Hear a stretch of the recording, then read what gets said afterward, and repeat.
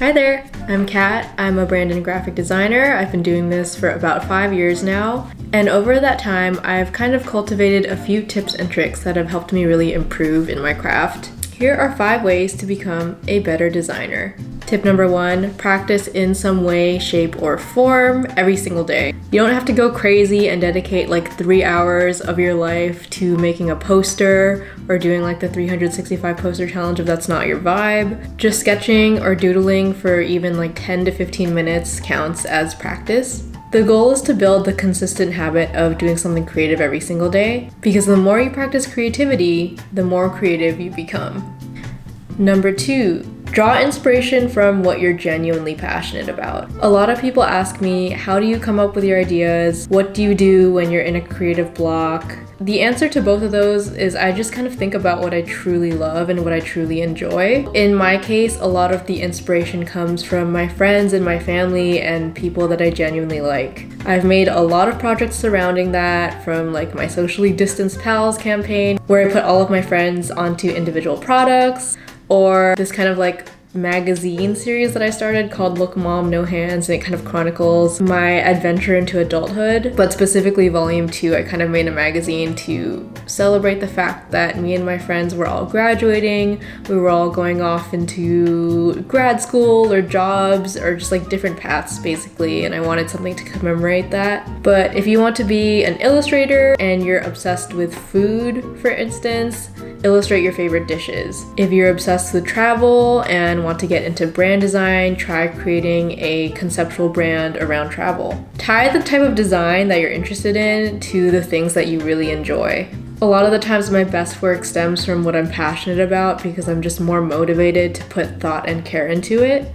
And I think other people can notice that too. Number 3, channel your current thoughts and emotions into designing for fun. This is another one of the main ways that I get my ideas, because I literally use design as a coping mechanism.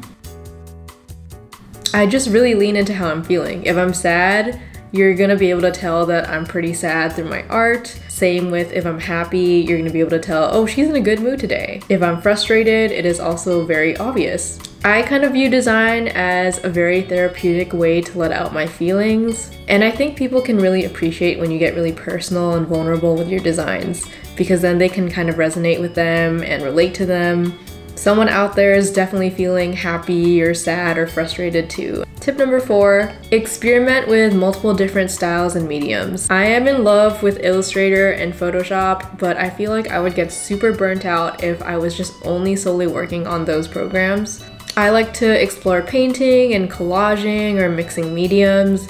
Don't be afraid to get weird, just really experiment with it. I've found that playing around with other mediums has really inspired me and helped me ultimately find my style a little bit more. Painting has really helped me appreciate textures a lot more, and it's motivated me to use them in my work digitally as well. Doing a little bit more research into risographs and taking workshops related to that has led me to make more riso-inspired designs. Bonus tip, try printing out your work. I think it feels really different and good to just have your work be really tangible, like something you can really hold in your hands. It just brings a very different feeling, and it's like, oh, you're just holding your little baby. Just try printing out your work, try making it a little bit more tangible. Tip number 5, understand what gets you into your flow state. For those of you who don't know, flow state is basically that feeling you get when you're in the zone. This quote from Headspace that I pulled up summarizes it pretty well. It's basically that sense of fluidity between your body and mind, where you're totally absorbed by and deeply focused on something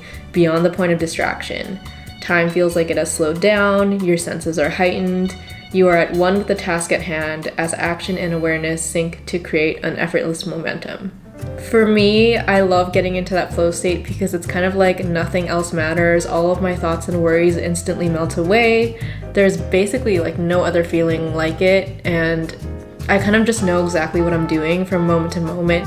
I'm not pausing to think about, oh, what should I do next? It's kind of like an autopilot, and I kind of think it's the same thing as creativity. The more you practice getting into that flow state, the easier it is to continuously get into it. For me, a good music playlist will really get me into a flow state. It's a little bit different for everyone. You might need white noise or a podcast or just complete utter silence, and maybe it's something else that gets you into a flow state, like something that tingles your other senses, like maybe a candle or like a really relaxing environment. Find out what makes it easier for you to get into that flow state so that you can easily access it more. So yeah, those are my top 5 tips. Whether you're just starting out in design or you've been doing it for a while like I have, I hope you learned something new. I hope at least one of them helped you. So yeah, that's it. I will see you guys later.